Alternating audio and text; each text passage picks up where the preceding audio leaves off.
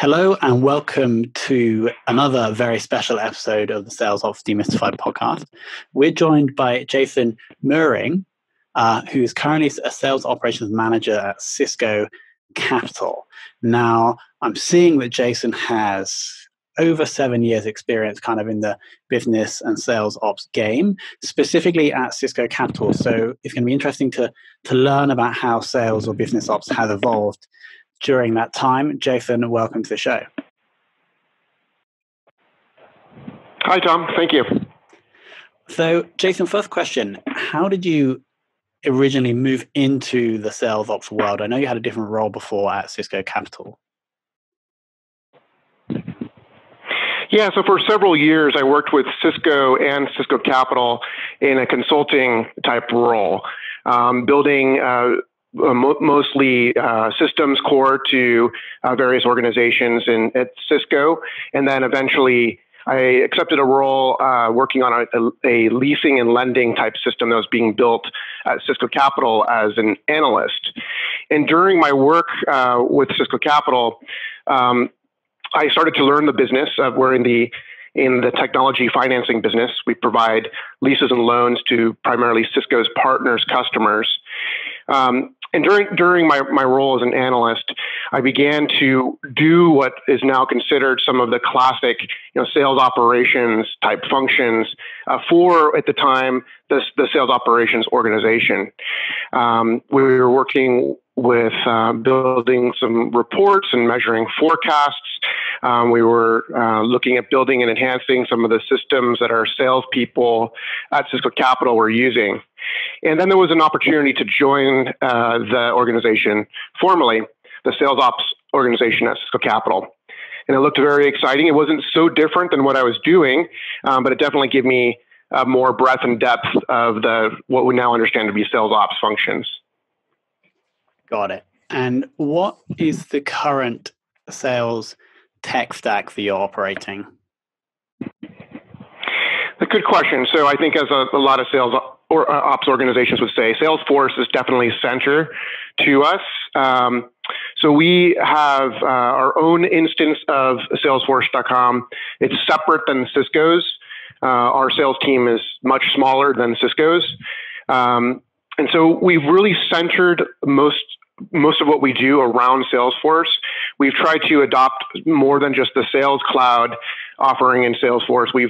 We are currently using Einstein Analytics for some of our analytics tools. And then the primary applications that our salespeople use to do their work, which is pricing and credit type functions.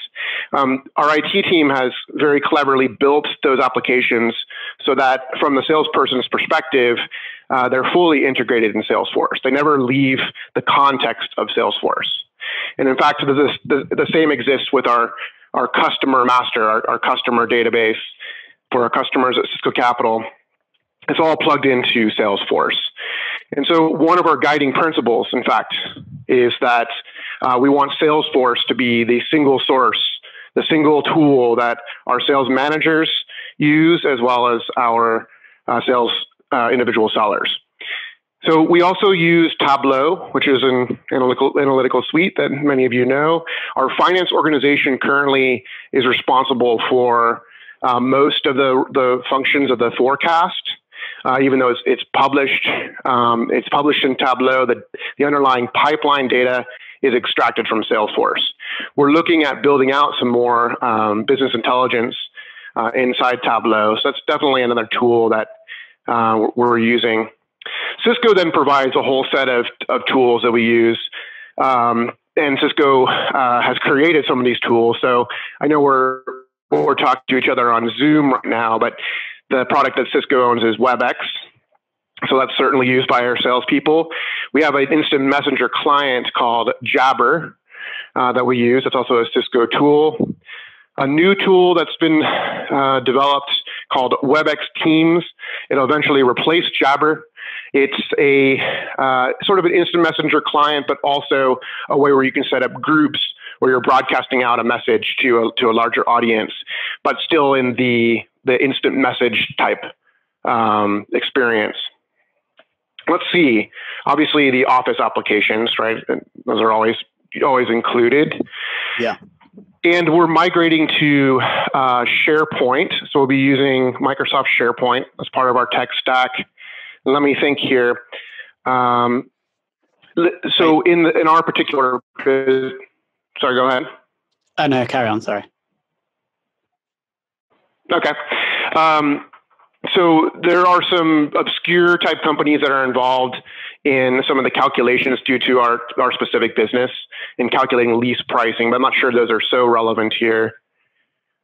Yes, and then there's one other reporting tool I wanted to mention. Yeah. And I lost the train of thought there. So yeah, those are the basic tools we use.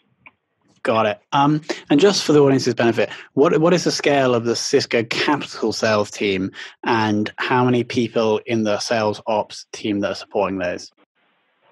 Yeah, so our sales team is 200 people, approximately, and our sales ops group is just five people.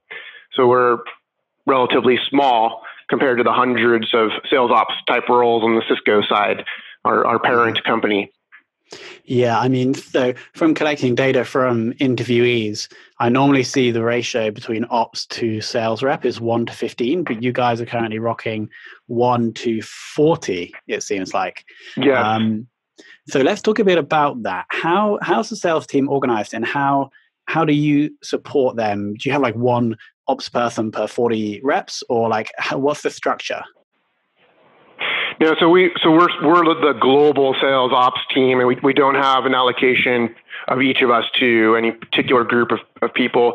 There are a few individuals around the world that support more of the local geos. They're not technically part of our sales ops organization, but they do serve some sales ops types roles and providing sales related reporting and those kinds of tasks.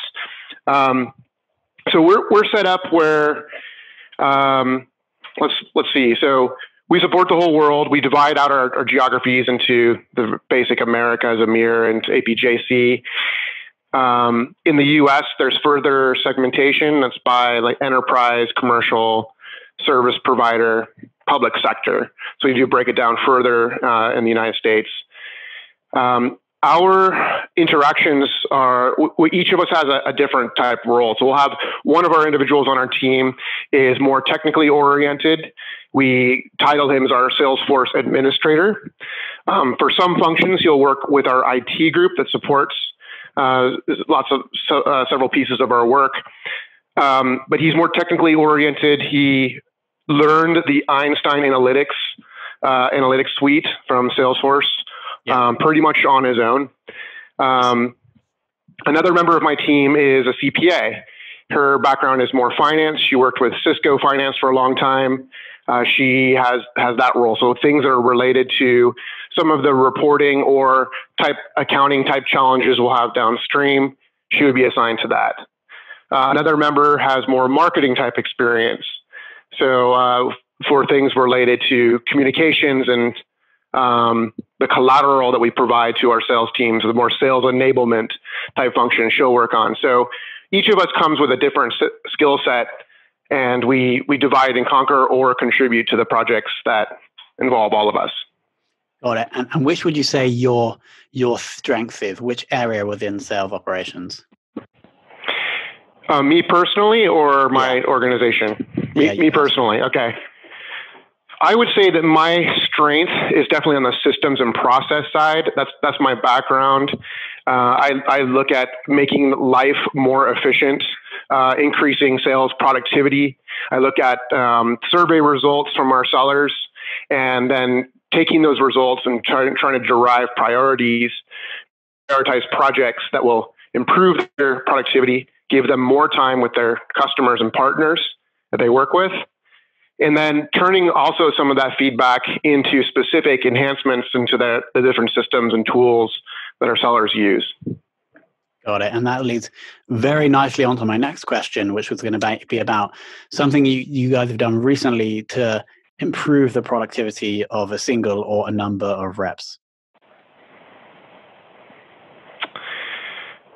Yeah, let's see here. Trying to think of a really good example.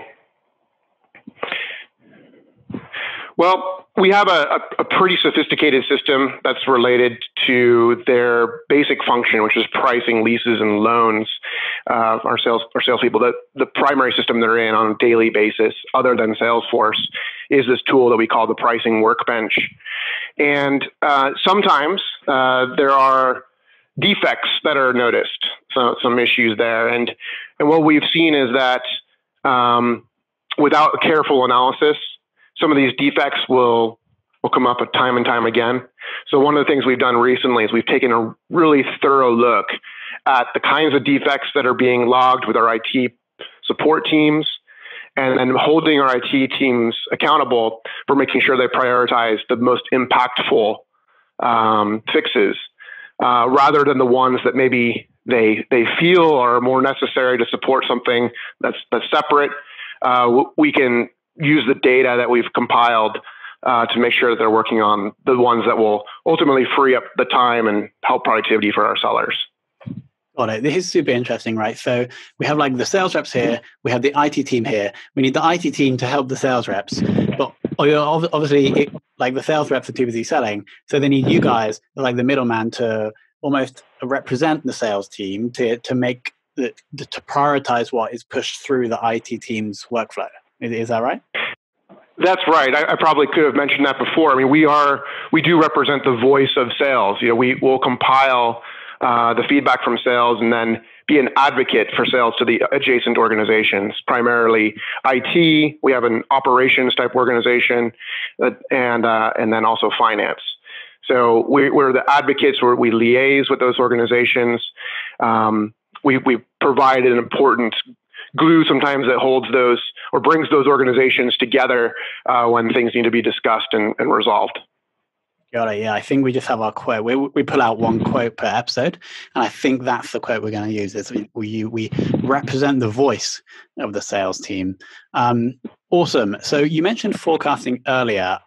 Did you say that sits within finance? Yeah, I think it's a legacy, decision that was made some time ago.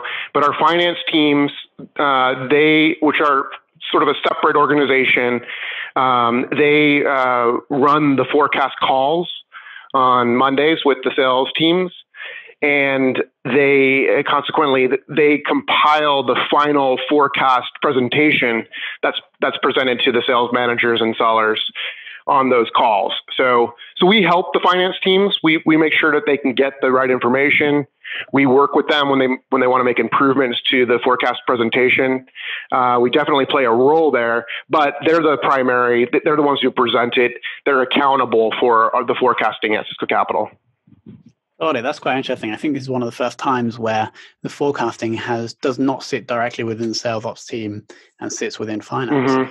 Mm-hmm.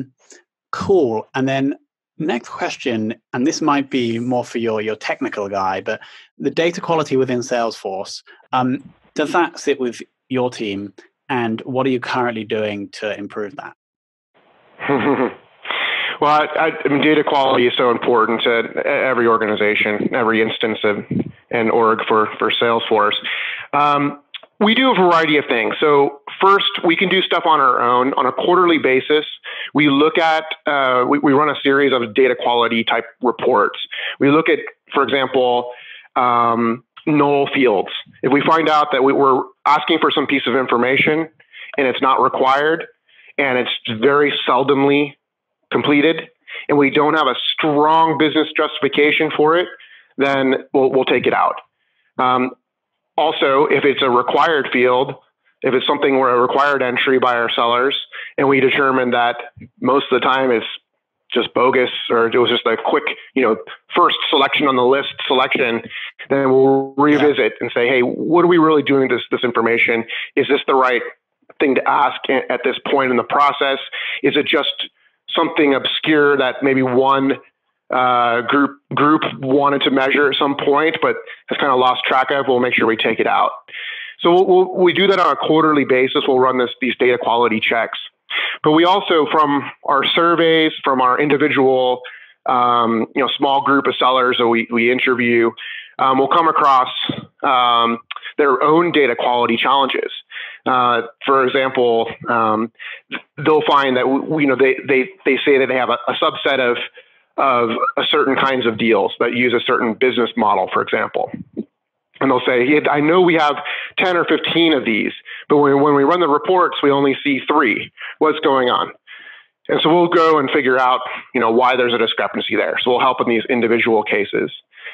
Sometimes, unfortunately, we uncover, perhaps a moderate to major defect in how data is being transferred from one system to another, and that results in some reporting issues. And since we're involved in many of the different systems that our company uses, we identify those and we'll work with the right teams to get those resolved. Got it. Also, from a data quality, I like to also say that the collateral, the sales enablement types materials that we provide to our sellers, I also consider that part of the quality, because in those materials, it'll state some attributes of an offering, for example, from our company. And sometimes, those details change soon after they're published. And so what we do is we make sure we go through all of the materials that our salespeople utilize, kind of like almost a marketing function, and make sure that information is correct and updated. And when it's not, we send it back to the, correct marketing teams or the product development teams to make sure that that's corrected and republished or handed back to us for republishing. So our salespeople always have accurate and quality information. Got it. And that's the first time I've heard that out of the 80 interviews, I think, that data quality also includes the collateral that you're giving. Penultimate question. Jason, if you had to record just one sales-related metric for the rest of your career, which would you choose? I have been fascinated with the pipeline coverage metric. That is one that I first saw nicely published in one of the templates that Salesforce developed as part of their Einstein solution. And what it is that the way to calculate that is you start with your quota, and then you reduce that quota by the amount of closed business. So you have your remaining quota. And then you select the different forecast categories that you wanted to consider as part of your pipeline. And you measure then the ratio of how much pipeline you have to close your remaining quota. To me, it's a very powerful metric, because in the beginning of a fiscal period, you may want to include very broad, pipelines. So in Salesforce, it would be, the pipeline forecast category plus commit in best case. But as the quarter, as you move into the fiscal period, say the quarter, you start getting more specific. And maybe towards the end, I only want to see what my committed opportunities, the aggregate of my committed opportunities, are to my remaining quota. And that gives the sales managers a pretty good idea about how likely they are, based on their pipeline, to hit their quotas. Interesting. Okay, so this is looking at, it's basically giving you a snapshot as to how likely you are to close based on how much you have at different stages through the pipeline. But let's say you're measuring this 6 months out from the end of the financial year, you're going to open up more stages in the pipeline in order to do this calculation, because you know you have more time. And then if you're measuring it 1 month out, okay, got it. You want to narrow the focus on just those committed opportunities. And then what we haven't done yet, but what I plan to do is we can look at the history when your pipeline metric is like this, a certain value. You can predict then, will I reach my quota? Should I focus my time and effort on building the pipeline really quickly if it's early enough? Is that where I should tell my salespeople to go focus? Or should they really focus on those opportunities that are, and say in the best case upside, and try to get those to commit or getting closed? So it gives the managers a key insight into how they want to direct their sales teams. Got it. Awesome. And then a final question: who in the world of sales operations has inspired or educated you the most? Who in the world? So do you mean other companies or other leaders that I've heard speak? Yeah, so normally individuals within sales operations. Well, I've been inspired by some of the individuals in our parent company, Cisco, that are in the sales ops roles. For them, they have so many more team members that they're able to have some individuals dedicated to more the philosophy of the organization, to the deep thinking, planning strategy. That they're just, there's a lot more people that are removed from the tactical work, so they can do that thinking work. And they've come up with some great ideas. They're able to move fast. I've really enjoyed some of the sessions that I've seen in the sales ops domain from Dreamforce, which my entire team attends every year and has for the last six years or so. And I mean, some of those sessions, by ranging from the academic, like Forrester and IDC type presenters, all the way to the Salesforce employees showcasing, hey, if you have a sales ops organization, here's something that's particularly interesting to you. So I know that might be a little bit broad there, but not specific to any individuals, but definitely some Salesforce and our parent company has given us some inspiration. Sure. Awesome. That is absolutely fine. Okay, Jason, I'm going to pick out a few things that I particularly enjoyed. I have 2 pages of notes here. Your view of keeping Salesforce as the absolute single source of truth and plugging in as much as you can into Salesforce, I think is good, because obviously it gives you like the Bible of where you are with all of your customer data, but also it's probably making your salespeople more productive, because they don't have to flip over here to do one thing and then come back to do another. Right. Your quote, your philosophy almost about how your team is representing the sales team and you're the voice. And then finally, this the point that I never heard about with data quality also applying to the data or the information that you're giving your reps as they go out selling, and all the collateral that you're giving. So Jason, thank you so much for coming on. Thank you. Thank you for having me.